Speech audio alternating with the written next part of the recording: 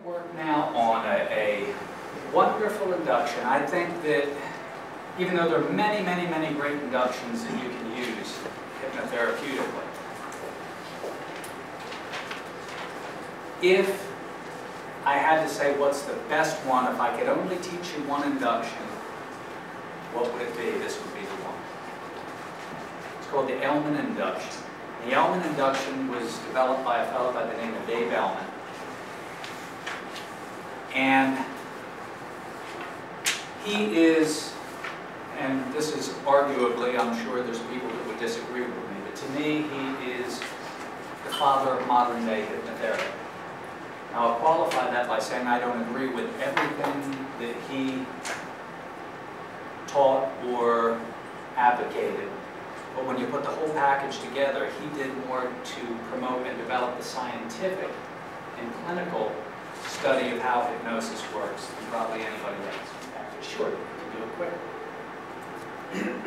It has built-in testing so that you can tell where the person is each step along the way. We're going to progressively move from physical relaxation to mental relaxation to the therapeutic session. And each step along the way you have testing to tell if the person's been able to conceptualize what you're asking them to do. So it really is a wonderful, wonderfulness relaxation even more. In a moment, Tom, I'm going to ask you to open and close your eyes. When I ask you to close your eyes, I want you to close them down and send another wave of relaxation all the way through your body, so that very quickly you allow the physical part of you to relax 10 times deeper. Allow your eyes to become open, close them way down, loose and then lazy. Just let that relaxation go even deeper. It's so good. Perfect. Now we can deepen this relaxation even more easily. It will happen. Those numbers will go. They'll fade away very quickly if you tell them to, I promise you. It'll feel great.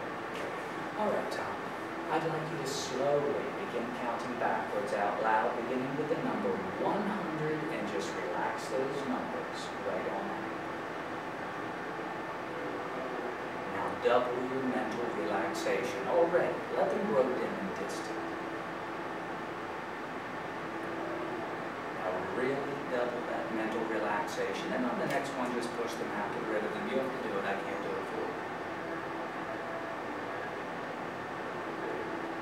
Really double that mental relaxation. Let them fade away. You don't need them.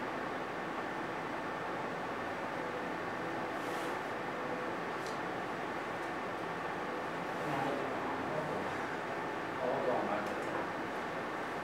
The mind is relaxed and the body is relaxed, and the mind and the body continue to